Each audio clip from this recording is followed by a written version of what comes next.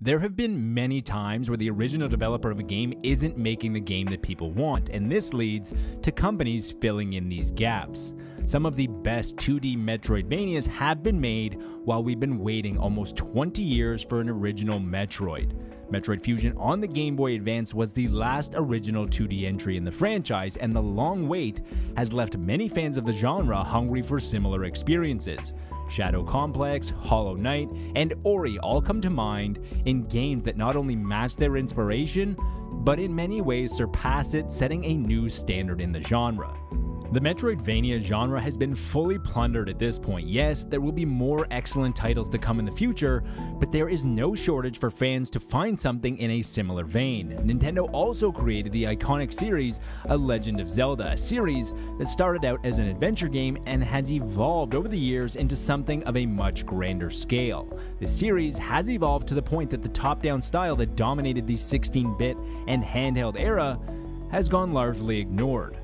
In 2019, Nintendo gave us a taste of what a top-down Zelda would be like in the modern era with the remake of Link's Awakening, and it left many wanting more. And in many ways, Tunic feels very similar to Link's Awakening, and that is not a bad thing. Unlike Metroidvanias, there have been very few Zelda-likes that have managed to capture the essence of what made this series so special in the first place.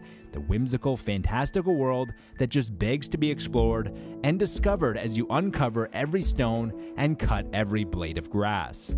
You start out as a cute fox in a mysterious yet beautiful land. You are completely unarmed, have no protection, and nothing to your name. And if this sounds familiar, it's because this is the Zelda blueprint that seems easy to duplicate, but in fact, there is much more to it.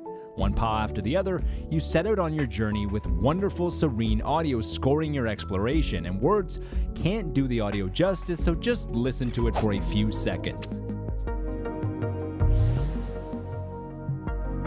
Across the beautiful landscape, you find signs which are in a language that you don't understand, which instead of being frustrating, they add to the mysteriousness of the lands, and you need to be careful about where you can explore early on until you find something that you can defend yourself with. I think there's a stick first, but I found the sword, which you can equip to either X, Y, or B, which is a small way that Tunic allows you to tweak how you play, but for the most part, the controls are simple and very effective, and they stay out of the way so you can enjoy the world.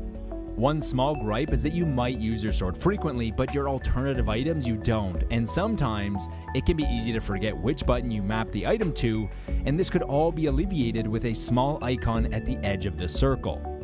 Once equipped, your challenges get harder as you venture into dungeons in search of treasure and artifacts, but be wary, you will die quick and you will die a lot. You will die so much that it will push you just to the point of wanting to quit, but thanks to a very forgiving checkpoint system, you are instantly back in the action.